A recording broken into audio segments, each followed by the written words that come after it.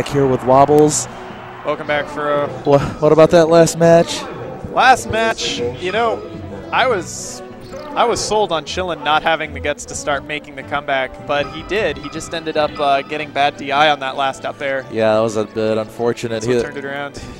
Well, it was a case of where he finally found his groove, but it was a little too late.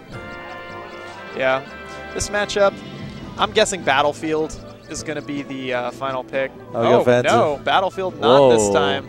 We've been seeing it constantly. It's just a safe bet for most people. But it wouldn't surprise me if VaNz isn't comfortable with Ganon living until 180%. Well, of course.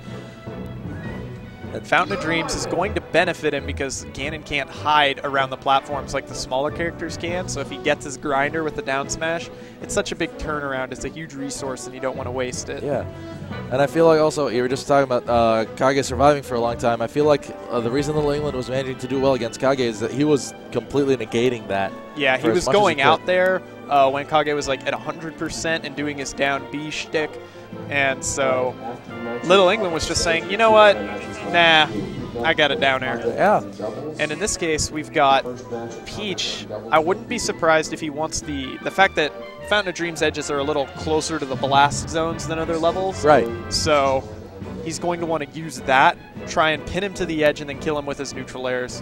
Right, and Peach is definitely one of the best characters at utilizing the platforms on FOD. They're at a really good height for her, especially when they start getting a little closer to the main stage. Yeah, she can tickle through it with down airs. She can do way more than tickle you with down smash. Yeah. And if VaNz's DI is on point, then he's going to enjoy the high ceiling on FOD, keeping him alive from back airs and forward airs.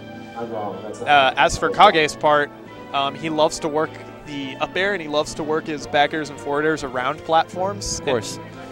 And I think the configuration of platforms is going to let him do that. So it's really going to be a war of who can get the other guy in the air.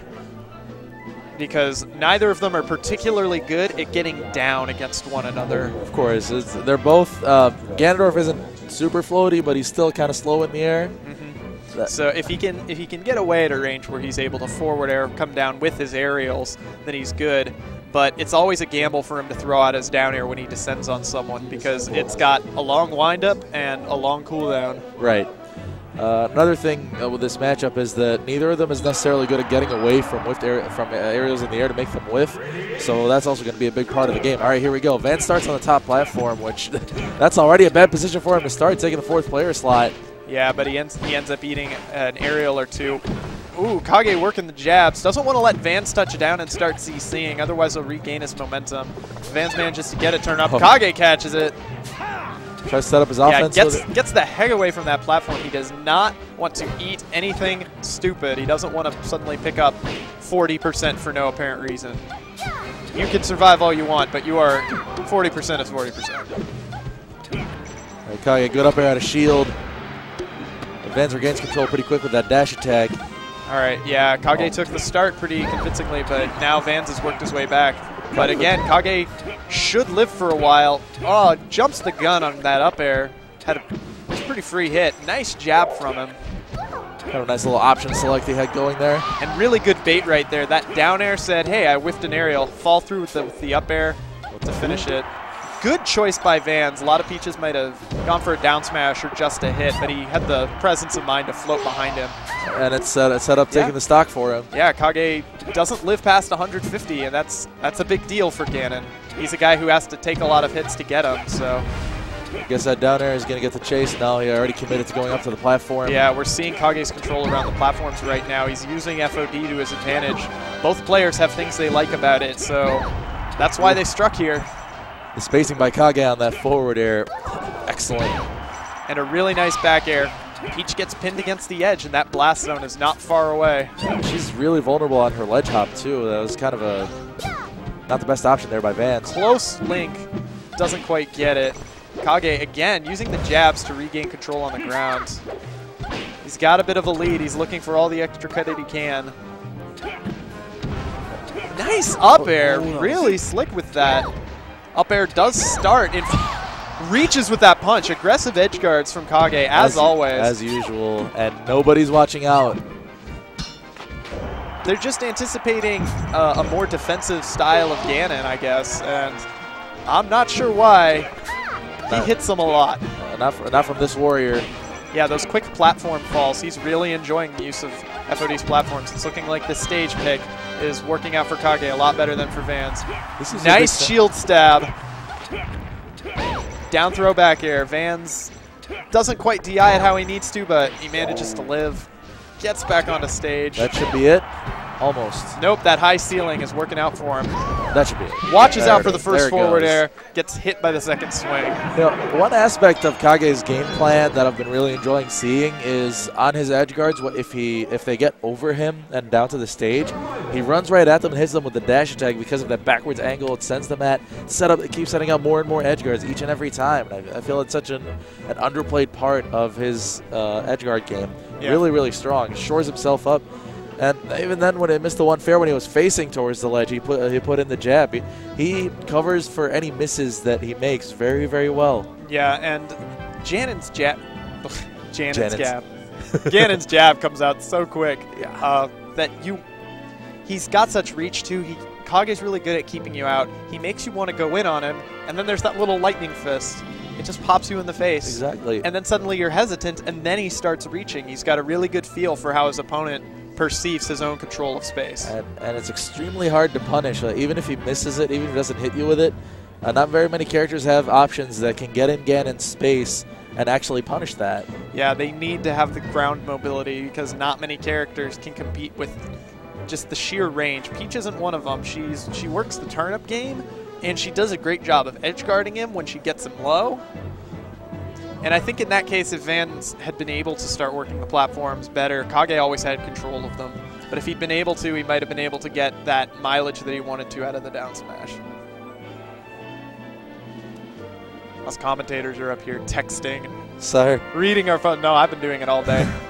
Just people not talking to me about room checkouts and whatnot. It's just business is business. Yeah. VaNz really debating his counter pick options. Yeah, he's having counseling with Swift Base. You can't really see him up there, but Swift Base is right there off the mic. Sorry, off the cam.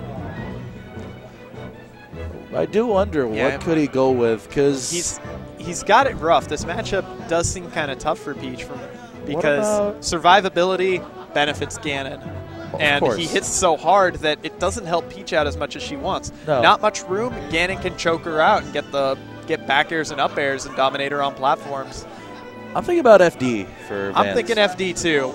Kage's shown just total dominance with platforms, but VaNz will get a lot of room to play with, and if he can get control, then he'll be able to convert it there. What is... And it's conceivable that VaNz is going to... VaNz is switching. He goes for... Intriguing. Intriguing. Boy Scout Young Link looking for a camping trip in the Forest of Dreamlands. He's roasting marshmallows. What's he doing? He's got him on a stick. Wow. An offensive Young Link, who would have thought? But the woods are alive with horror stories of Ganondorfs that hunt little children. Oh, the dip. There it is. Deep down, Ganon does not care. The bomb didn't explode. Yeah, Ganon, he knew that VaNz was going to want to start pulling projectiles, and from the very start, he hunted him down. And we're looking at an encore. Nasty stuff. Young Link is not heavy. 53% is a big deal. Ganon is barely scratched compared to him. Oh, and wow. Yeah, he's riding that wave. Almost got that edge VaNz guard. showing some combos. But you know what? Oh, the Dreamland pick. You know, he wanted the room to run, but is he going to be able to kill him? That's a good question. He's barely getting into the magnifying glass as it is, just off those down airs. And yeah, he's poking him, but I don't know what good it's doing. Like every time Kage makes it back, it's the potential for him to kick him in the face again. So far, this is all fine by Kage, because that's all he needed. Yeah, we're looking. There we go. There's a rerun from Axe versus Kage, getting the stage spike off the recovery. VaNz finally takes his first stock, but you know what? 211%. I think Kage's up air is just too good at canceling out Young Link's maneuverability. I don't believe this was a wise choice. The big range on that attack, the fact that it covers all of Young Link's best aerials. Young Link has to keep him out for so long, but Ganon hits him twice, and all the work is evened out. Right? The difference of how attrition favors Ganondorf. Kage opts not to leap off the level in a fit of bravery. But it doesn't matter. He gets his Thunderfoot, gets the back air. This is... VaNz doesn't have the recovery option. Oh, he gets his bomb, and he gets a punch for his trouble. Ganon dominating. Way too easy for Kage right now. The best counter pick choice. Gonna throw him, get the bomb damage.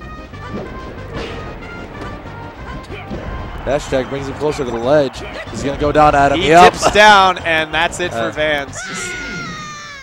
VaNz. A very, probably one of the shortest Young Link Dreamland matches you're going to see in your life. VaNz looks extremely disappointed with himself in his choice and how he played that. Kage pumping his fist at the crowd to get his Warrior fans going. He's getting pretty hyped. He is feeling pretty good about his performance here in the losers bracket. Probably trying to get some steam back after that loss to Little England, which he was probably surprised by. Last match in the Melee bracket, Little England. All right, now we have our last match of the Melee bracket.